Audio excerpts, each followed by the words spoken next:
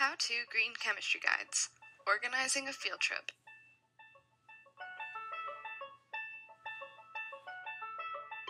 First decide who's going. Are you looking for chemistry majors only, or will the event content be accessible to all students? If you're not sure what locations are good to visit, ask chemistry faculty members about nearby facilities. They may be aware of green chemistry initiatives at local labs, successful past trips to LEED certified buildings, or companies that have employed alumni.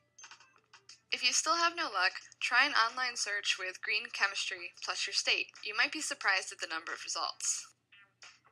Confirm the location of the trip before advertising, but if you want people to go, do advertise. When scheduling a tour, be prepared to provide an estimate of group size and expected length and date of your visit. Of course, reconfirm the time and date a couple of days before you actually go.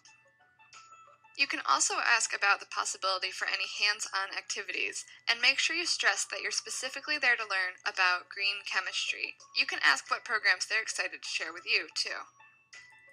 If you think the group going is going to be interdisciplinary, it's good to let the facility know so they can tailor their tour.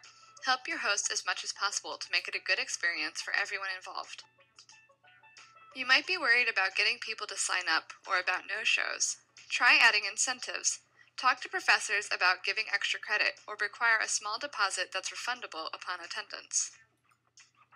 Keep your attendants in the know via email. What should they bring, like snacks or money, or closed-toed shoes if you're visiting a lab?